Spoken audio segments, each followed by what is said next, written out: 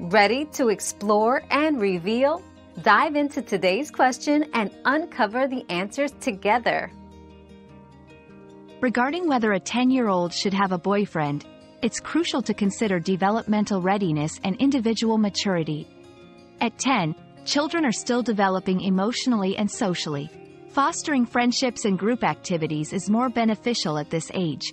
Encourage your child to explore diverse interests and friendships, emphasizing the importance of personal growth and self-discovery. Parental guidance and open conversations about relationships are key. It's essential to focus on building self-esteem and social skills, laying a healthy foundation for future relationships.